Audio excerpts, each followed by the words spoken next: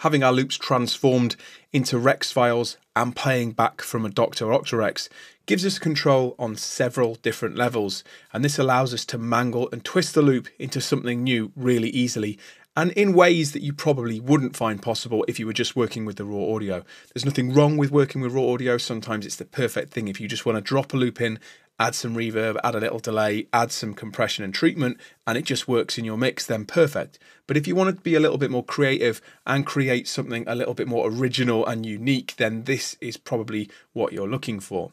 So let's take a listen to what we've got so far, and I'll show you the first level of control that I'd say you have over working with plain audio. So as you can see, these MIDI segments are playing back each slice of the loop. If I flip back to the rack, we can select slice by MIDI, and you can see them playing back here. And that is simply each MIDI segment triggering a different slice of audio. Now I'm going to concentrate on these longer ones, and we can maybe repeat them.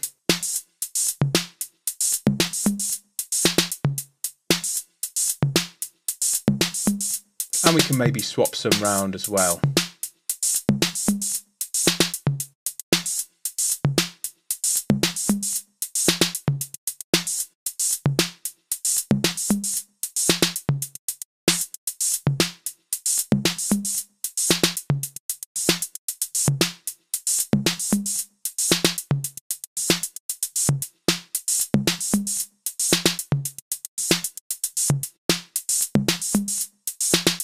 And we can change the resolution possibly and create some interesting trills, fills.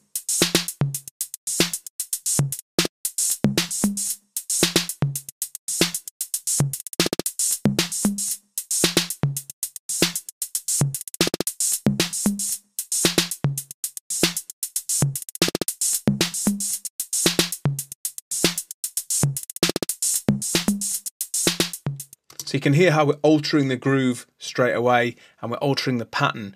And of course you can keep working on this, and you can repeat patterns. You can even name these slices if you like to make things a little easier.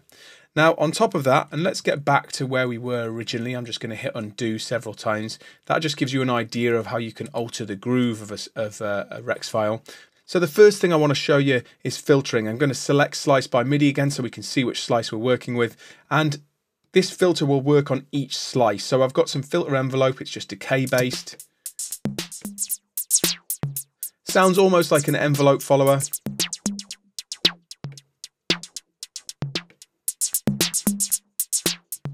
Also we can have a synced LFO, maybe working on the pan, bit of auto pan, and this will give us musical measures on the rate here. Already that's sounding pretty cool. Now I like slice edit mode as well because this gives us loads of different options, and as you can see the slices playing back, we can reverse different slices really easily.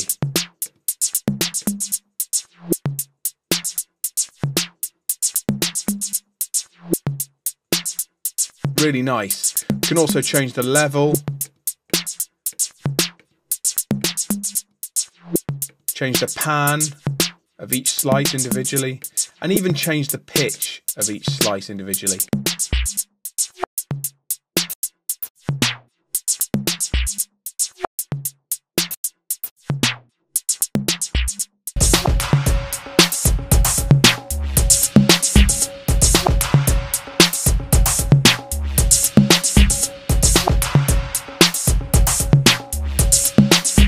So you can hear the difference we can make with these easy edits, not only by moving the MIDI around and creating something really different from our loop, but also using the internal synthesis engine, the internal modulation, and also this slice edit mode, which is incredibly useful because it gives you visual feedback, shows you which slice of the loop you're on, and gives you all these editing options that you can control either using this simple touch screen or using these knobs down here as well. So a really great way of mangling your loops that you've created on the fly from a loop that you simply dragged into Reason. Next, we're going to move away from loops. We're going to enter a new chapter, and we're going to start to look at mixing, routing and grouping to make your drums overall sound a little better and a little tougher.